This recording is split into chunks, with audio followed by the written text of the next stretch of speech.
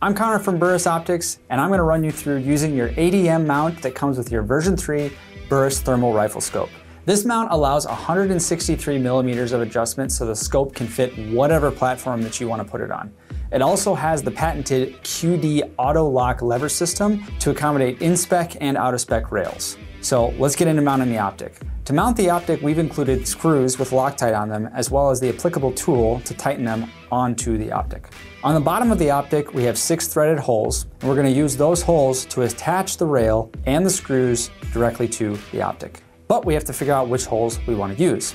So to do that, we're going to take our cleared and checked rifle. We're going to take our MD mount, put it on top, and then I'm just going to mount the rifle to my shoulder, just like this. And I want to place the optic where I would need it. So that's too far back, I would want to slide it back. That's pretty good right there. So if I turn this up, I can see that I'm actually too far back off of the rail, and these 3 holes do not line up with the 6 holes that are on the bottom of the optic. But this is such an adjustable rail that all I have to do is flip it around and try again.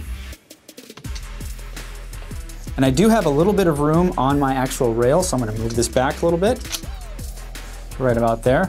And that's about as far back as I would want to go.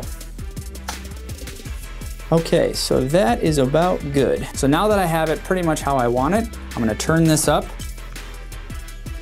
And I can see that the last hole on the bottom of the optic lines up with the first hole on the mount. Now, I could go back even further by pushing the whole rail back on my rail system, or I could even go further down yet another hole and leave 1 hole exposed, because only 2 screws need to be mounted for it to be effective. I don't need to do that, however, because this fits well for me. So now all I need to do is screw them in and mount it to my rail, and we are good to go. That's it. Now you can head out to the range and zero your new rifle scope. If you don't know how, check out this video. Otherwise, we'll also leave that linked in the description. And as always, if you have any questions, let us know in the comments below. And give us a like if this helped you. Otherwise, we will see you at burrisoptics.com.